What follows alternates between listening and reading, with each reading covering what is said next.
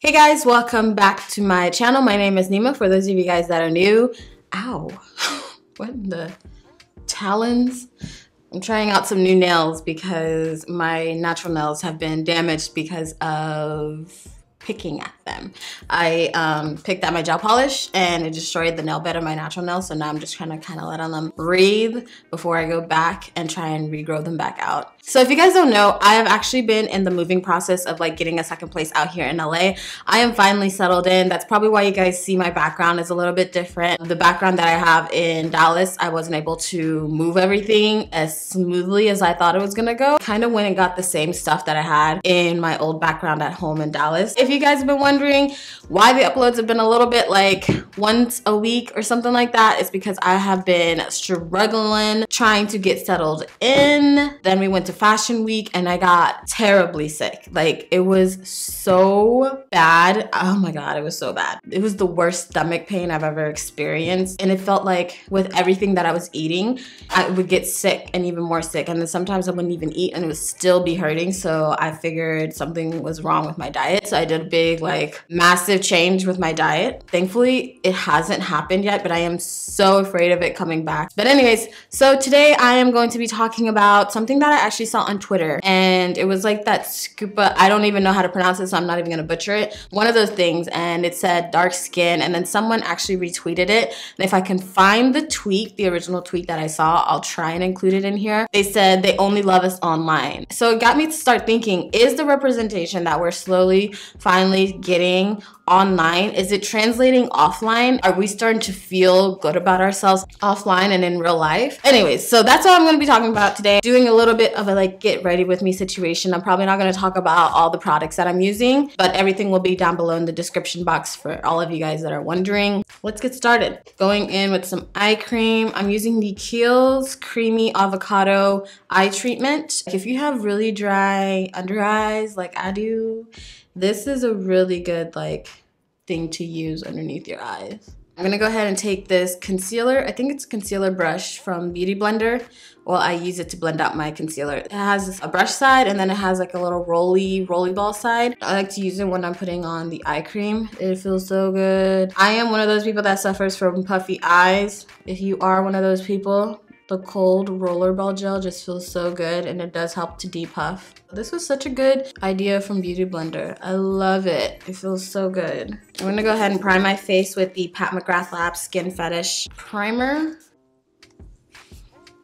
And then for foundation, I'm going in with the Urban Decay Stay Naked Foundation. I actually wanted to do a review on this foundation, but there's just been so much going on that I was just like, I'm just gonna try it. I didn't give you guys a full on review on this foundation, so that's why I wanted to use it today. It's actually pretty bomb. The shade match is pretty good. This is the shade 90 CB, and I'm just putting that around the perimeter. And then I'm gonna take the shade 91 WR, which is a little bit lighter. I'm gonna put that in the center of my face. Spray this down. This is the Caudalie Beauty Elixir. It's supposed to help plump, do some things with fine lines. It's really good actually. And I just spray it on there because it helps with my foundation. This match is so good. I just wanted to talk about dark skin representation and if it's translating offline as well. So as you guys know, or most of you guys probably know by now, my high school experience was not the best whatsoever. It was a very trying time for your girl. I actually graduated high school early. It was just that bad. Like, it was that bad. I hardly made any friends in high school. I was just a shy girl. I still can't believe sometimes that I'm doing what I'm doing, considering how shy I used to be. I still kind of am a little shy though. Not everybody in high school is evil. There's people that just like leave people alone and mind their business. And then there's people that get off on or try and make themselves feel better by coming after other people. And unfortunately, you know, your girl was one of those. And I did not have a good high school experience at all. Most of it kind of stemmed around my skin tone. Actually, all of it stemmed around my skin tone. Yeah. All of it stemmed around my skin tone. I was usually either the darkest or one of the darkest people in the school. That's usually the case for me almost everywhere I go, except when I go to church or when I'm with my family. But then, you know, we're all dark skinned, so. With that, I've experienced the downside of like being dark skinned before the representation. Now experiencing it with all the representation that we are getting, not all, but like we are starting to get. This is the Urban Decay Stay Naked Concealer in the shade 90 NN. And now I'm using the shade 90 WR from the Urban Decay Concealer as well. This concealer is actually really good. This foundation is bomb. We've seen society change a lot, and I think it's by force, actually. Not even I think. And it's happened by force, by fire. Like literally, we've forced our way into having our skin tone represented and having our beauty represented. It's crazy because just a few short years ago, we were not having this conversation about diversity in beauty and like representation, and it was just not, the conversation was just not on the level that it is now, like at all. This is the Too Faced Born This Way setting powder. I'm just like lightly dusting it all over where I put my concealer. And this is a Morphe M532 brush. If you like look back 3 years ago, that's actually why I started my foundation series, because I was so irritated at the fact that these companies were just like acting like we didn't exist, acting like we didn't wear makeup. The whole, you guys know what I'm talking about. Oh, you don't need makeup. Okay, well that's nice. Just because I don't need it doesn't mean that I shouldn't have the option to use it. My first foundation review, it hasn't even hit 3 years yet. It's getting really close to hitting 3 years, but it's just so crazy to think about. It's only been in like the last like few years that we've had like major changes. It feels like almost such a staple now in the beauty industry that whenever a company comes out with a foundation range or like anything complexion related and the shade range is just dismal, the first thing people look for is like, is it gonna be deep enough? Is it gonna work for all skin tones? Is it gonna represent for all skin tones? And it's just honestly so crazy to think about it now. I just still can't believe it. Like, I can't believe little old me was able to like have this much of an impact in an industry that I felt like I was not supposed to be a part of. So it's just crazy. Just know that you can do anything you put your mind to, okay? We're getting off topic, but yeah. I'm happy that it is trending because it made actual changes, but I also don't like to call it trendy because like, it's not trendy. Like trends come and go. This is just like, if you are a deeper skin tone person, you're gonna be dark skinned forever. I have a love and hate relationship with that like whole trendy thing. I'm setting my face now. I mixed together the Fenty Nutmeg, which is this shade. It's a little bit too light for my under eyes, but the undertone is there. And I mixed it with the Pat McGrath Labs powder. And this one is like, the depth is great, but it's a little too red for me to just use alone underneath my eyes. So I mixed those two together and it's literally perfection. It's so good. I'm using a small sponge and I'm gonna set underneath my eyes with this. So pretty. Now I'm just gonna lightly set the rest of my face with the Dior Forever and Ever Shine Control to kind of just chisel out my face a little bit more. I'm gonna use this shade right here. This is the Black Radiance True Complexion Contour Palette. It's not really gonna do what I need it to do to like really fully contour. It helps with almost setting the rest of my face. Let's go in with the Prime Beauty Bronzer. I'm gonna do a little reverse contour. This is the Pure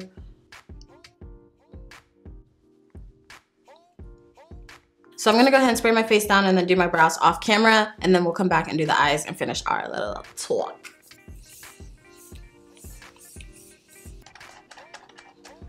I just did my brows off camera. I've actually been using the new Fenty Beauty Brow Pencil, and then I use like this Hourglass, I think it's an eyeliner, but I use it as a brow pencil. That was the Anastasia Brow Gel. For eyes, I've got the new ABH Norvina Collection Volume 2 palette. It actually looks pretty fire, if I'm not gonna, like, what? This looks so good. And look how big this mirror is. Like, it's insane. Oh, you guys can see my monitor. But look how big this mirror is. It's insane. I'm gonna try and talk about the shades that I'm using. If I don't, then you guys know why. Don't judge me. Let's go into the shade E4 right here. I'm trying to decide if that should be a transition shade or if that's gonna be too dark for a transition shade. Depends on how it blends out. What do we think? Maybe too dark for a transition shade, but I'm just gonna put it right there anyways. That's actually a really pretty shade. Okay, so yeah, back to what we were talking about, representation, and is it trickling offline how we want it to. The main desire for representation is to have us all feeling good about ourselves and have us feel like our voices can be heard. Do I feel like the representation is translating offline? Right now, I do think that it is definitely going in the right direction. Back when I was younger with no representation, not really seeing anyone that looked like me, it was kind of like hard to kind of envision myself in certain places that I did want to occupy and certain spaces that I wanted to be in. There is a fine line between representation and fetishizing, if that's a word. Is it fetishization? Fetishizing, whatever. But you guys know what I'm trying to say. I do think there is a fine line between that, and I do feel like there are people, or it has gone to a point in certain instances and occasions, which is not cute at all. But representation is so important, and you know why? I have two stories that I want to tell you guys. My dad's a pastor. I'm pretty sure a few of you guys know by now or don't know, but my dad's a pastor, and so each summer we would do vacation Bible school. And I think at this point I had gotten to a point where I was old enough, or too old to like be a participant, but I was old enough to like lead a group or whatever. So like I was like, they needed volunteers to lead, and I was like always like down, because vacation Bible school was fun. It was actually really fun. I actually really enjoyed it. I'm going into the shade C5. The crazy thing is, I got my students, right? And I'd gotten all of them almost like checked in and like in the row that they needed to be in, because like we're obviously in the chapel or in the church, so there's pews and stuff. So I got my students, and then the last student that I got was this little boy. He was just I'm sorry, this story makes me laugh so much. But he was just like, the way that he acted once he saw me, you could tell how like small his world was, and how like he almost like, I don't want to use sheltered, because sheltered can be a good thing and a bad thing sometimes, but you could just tell that like his world was small. So he comes into class, right? And he comes into the chapel, and they tell him like I'm his group leader or whatnot, and he instantly turns around to his mom and he's like, "Mom, why is her skin black?" And I was just like, "Ma'am." I was like, "Ma'am, you mean to tell me your kid has never seen a black person? Never?" I was like, "What are you doing? What are you doing?" And he was like so genuinely scared and like whatnot. And I was just like, that is crazy. Like crazy. Like I was just like, wow. Like he was like 6 or something like that. He was pretty young. And it was just insane. If I had a choice to work with kids, I'm only working with the babies. Like, I don't have time for these like grown preteen thinking that I got time for that. They're too much. Like, they think they know it all. Like, no, you don't know nothing, okay? So I always worked with like little kids. Like, I'm pretty good with kids, although like right now I'm in no headspace whatsoever to have kids. I just don't want kids at all. But yeah, I was just like, you haven't socialized your child. And it sounds so crazy to say it like that, because Anthony was actually like talking to me about it. He's like, yeah, like even with like, cause we have 2 big golden doodles, and like the first thing we looked up was you have to socialize your dogs, because they're gonna be afraid of everything, and like they're not gonna know, and then like they're gonna react out of fear and react out of like aggression because of the fact that they don't know things. So like we knew that they were gonna be bigger dogs, so we immediately went into like socializing them and like understanding like we didn't want them to be aggressive dogs or anything like that. So that's what I mean by like you didn't socialize your child. Like you haven't socialized your child. And I understand like at that point in time, they're young, they're small, but that was just like one of the experiences. It's like, It's crazy. This is why representation is so important. Like, even if you don't like let your child go out of the house, like maybe you let them watch video games or play TV, and like almost all the characters are always white, or like everyone on their screen's white, or everyone at the school's white, or whatever it is. It's just like crazy. I was just like, wow, like this kid has not been out like at all. So that's what I mean by like representation is so important. Maybe I'll go blue. Should I go blue? That yellow though. These shadows are like super pigmented. Okay. There's a lot of blues. It's kind of steering me in that direction. So, okay, Norvina. All right, we see what you're here for. The other thing that happened to me recently though too is it was actually during Essence Fest earlier this year.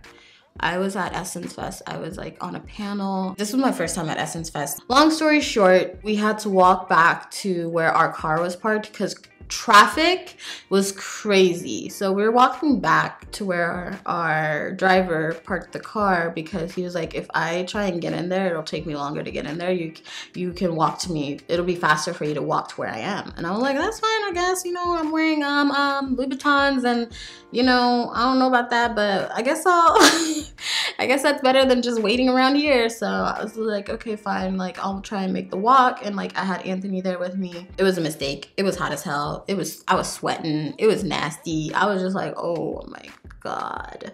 And my feet started hurting. I was just like, why did I say yes? So we're walking over to the car, and like, there's a security lady. I think she was a police officer. I'm not sure. But, she might have just been security. I'm not sure. She was like, ma'am. And I was like, hi. I was like, yes. And she's like, how are you? I'm like, I'm good. She's like, do you mind if I take a picture of you? And I was just like, oh, no. And mind you, at this time, like, I'm like drenched, like I'm sweating, like nasty, like it's not cute. I'm trying to get to the car, hoping no one sees me so I don't have to take a picture because I look gross.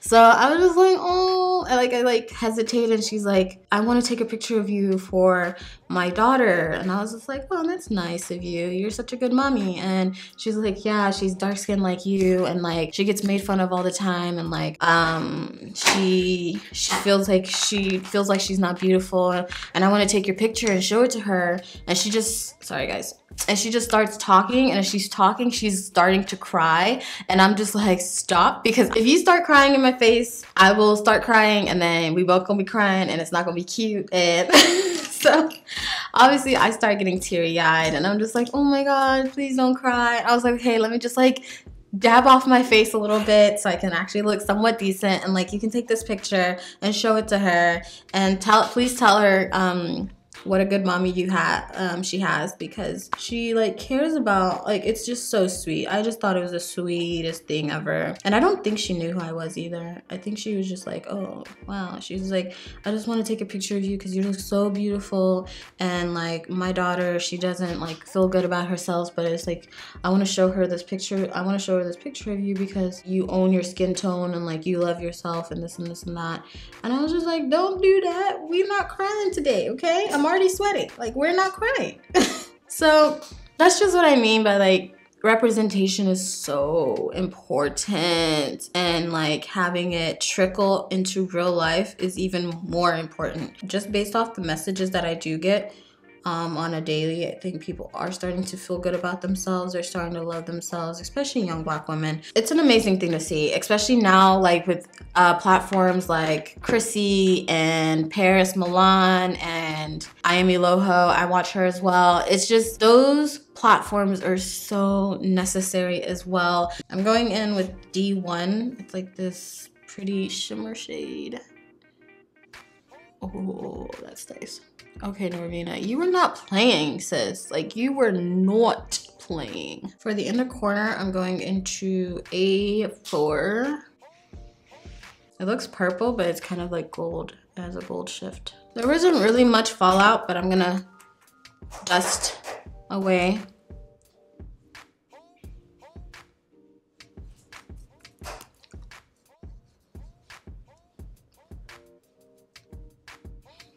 Oh crap. put too much. For eyeliner, I'm gonna use the Huda Beauty Lifeline. And then I'm going in with the Pat McGrath Fetishize Mascara. Battery timed out, but I'm gonna show you guys what I used. I pretty much was almost done anyways. I did blush off camera. I used the Milani Baked Blush, this one right here. And then I used the e.l.f. Glow Gleam Beam Palette, this one right here. You guys already know how much I love this palette. I've used it a lot on my channel. And let's see if I can get these earrings in with these hella long nails. Oh my God. Oh, okay. This is actually difficult.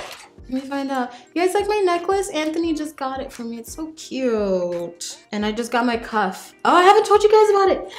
I got my cuff. Finally. I've wanted this cuff for like so long now that I was impatient one time. And I did all of them at once. And it was a fail. I did them slowly this time. I did 2 to 3 at a time. And I got it now finally. So cute. I love these earrings. For lips, I'm just gonna use this Sephora Collection Melting Lip Flick in the shade Creme Brulee. This is the perfect color for the bold eye. This palette is fire, okay? So good. I can't wait to play with the rest of the colors in the shade. Pigmentation is great. Love it, love it, love it, love it. So if you guys like these kind of videos, just let me know. That's pretty much it for today's video. If you have not done so already, make sure you are subscribed. Turn on your notifications and join the family. That's pretty much it for our video. Thank you guys so much for watching. Lots of love, and I will see you guys next time. I look like I'm about to go referee somebody's soccer game. I mean, it's a cute outfit. What do you guys think? Let me get up. Let me show y'all. It's a cute outfit, okay? She's cute, but I really do look like I'm about to go and referee somebody's soccer game. It's a cute little fit. These are shorts.